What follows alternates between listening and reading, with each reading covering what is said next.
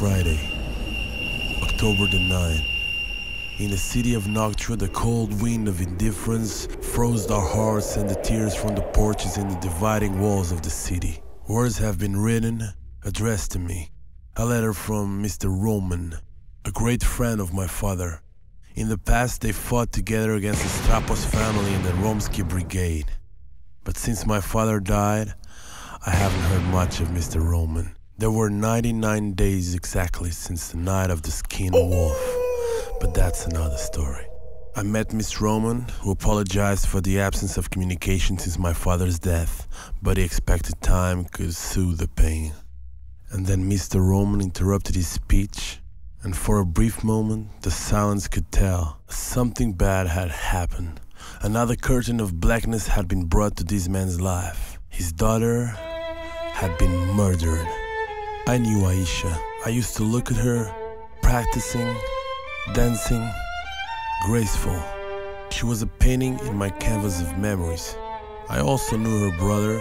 He was an orphan adopted by Mr. Roman and never spoke a word. Mute, he was found wandering in the streets of Noctua in a cold winter of '74, and Mr. Roman took him as his son. I asked Mr. Roman what could I do to help him. Mr. Roman started talking about this organization, Equus Caballus, and the myth. These were human-shaped spirits stolen from the world of the living and to whom were given mythological horse names. They were lost souls wandering in quest for revenge, searching for vengeance. Their hearts were black and made of stone. They were destined to take 9 lives each before they could finally become human and complete their vengeance. To fight these spirits, ghosts of the underworld, I had to have a mythological horse name as well, so I could fight them in the same level, the Erzes as they call it. I would have to travel north, and each 17 miles there would be a city next to a forest with the same name. In that forest I would have to shout the name of the spirit 3 times and introduce myself. And once the spirit appears, I would have to shoot him in the chest with wooden bullets made of a rotten coffin. I would only get back to the world of the living with victory.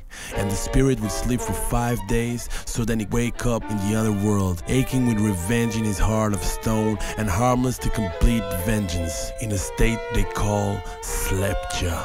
For each spirit I would have to send Mr. Roman a card with the name of the spirit and a decapitated rose in a wood box. Mr. Roman asked me if I was willing to take the risk. I accepted.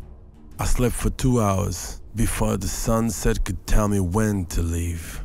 I was on the road. In 70 miles I could only listen to the waving trees seducing the wind to penetrate the forest. And the road reminding me of the division. This thin line that defines the reaction becomes a fraction crafted in time. The moments you spend regretting the silver smile on the soft skin of the arrow-shaped balloon leaving tower the shadows in the sky. After the city, I reached the forest of Qualiazzo. Silent, only the wind. Courage, courage. Kilaros, I said 3 times. Mares of Diomedes. I introduced myself. A weeping lady called Luck tries to find balance, and even with the razor hanging, takes his time to unfurl the blow in the virgin flesh. Weapons with the shape of numbers, the art will divide flesh and bone, scar and wound upon the string, a fearful force following every motion, every movement of the creature, waiting for the color in the picture to tell me when. Mr. Roman received the wood box. Kilaros was the first. Strange ways that lead us to fate.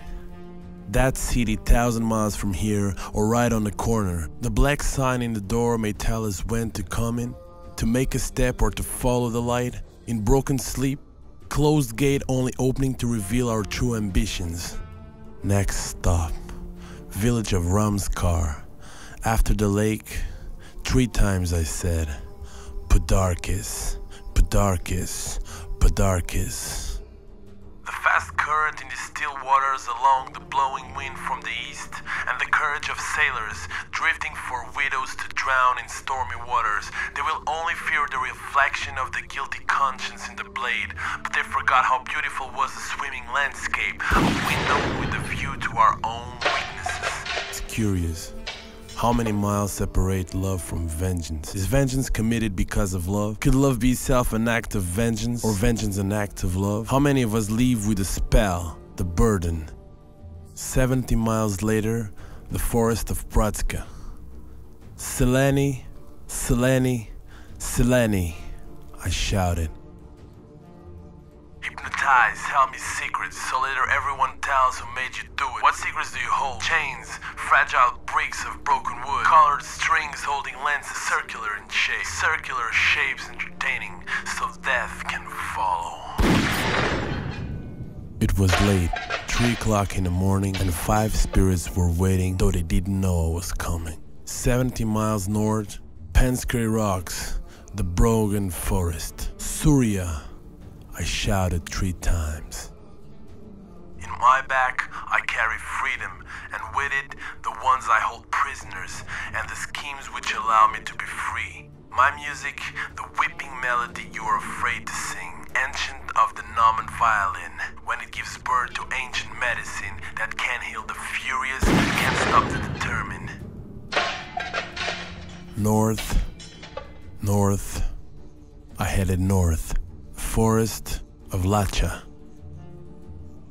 Diaos Pita, the Sky Father who appears in the shape of a horse. Water that floods the skies, the same water that drowns horses, the silent breed always awaiting to be fed. Maybe greed will wake the dead, maybe the river runs red. Victory and fate is written in ambitious minds, and only the blade will tell, only the blade will tell. 17 miles up north, the city and the forest of Mortaz. No one knew it enough to tell. Awaiting the twins, Arver and Alsvid.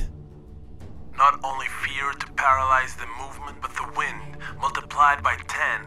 The sound of anticipation had combined a perfect movement and added the strength, precision, adding courage to luck, adding luck to will, adding will to space, and space is my time. I was 17 miles from my last spirit. Once in the forest, I shouted 1, 2, 3 times, 18. Investments, the crow hides defenseless praise in the way to the altar. The dragon hides his tongue in hatred with the shape of a crown. The blood appears dressed as a swan, electric, waving not to recognize the bulk behind his wall. Victory becomes distant. I drove back to the city of Noctua, and 2 days later I had a call from Sonny. Sonny the Blade Laira was an ex-boxer, 51 matches, 38 victory by knockout. He was never defeated, except that time in a bar fight where he lost a knife. But even though he sent 2 fools to meet the angels, he had some connections with the underworld of Noctua. He heard I was taking care of Aisha's assassins, so he wanted to have a word with me. He was on my side. We agreed to meet at Svadzigas, a local jazz club close to the bridge of Sarkshaw. I met him, we had a few drinks, and then he told me he knew about Aisha and what I was doing for Mr.Roman, but that the real assassin was still alive. It was Aryan, her brother, Mr.Roman adopted child. He was part of Equus Caballus, and that Aisha was his 9th victim, so now he would become human and have his revenge. Before such an expected revelation, I decided to drink, and think about how I would give Mr.Roman the news. I couldn't sleep. The sun wouldn't let me. He adopted the form of a higher conscience. Wake up, he said. Wake up. I had to tell Mr.Roman. I had to tell him. I met him and I told him. The man was devastated. It was a tragedy after another. How could such amount of suffering fit in one person's heart not to explode? In one moment of fury, he asked me to make justice and handed me the gun.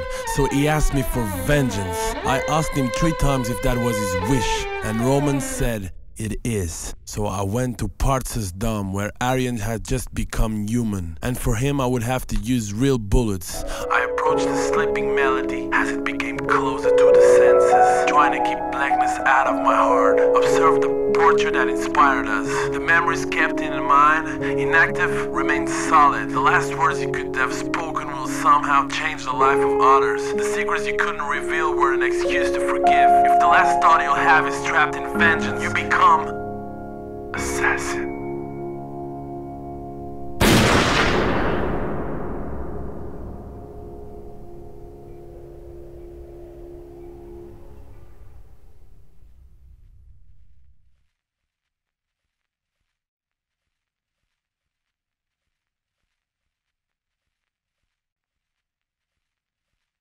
Ooh.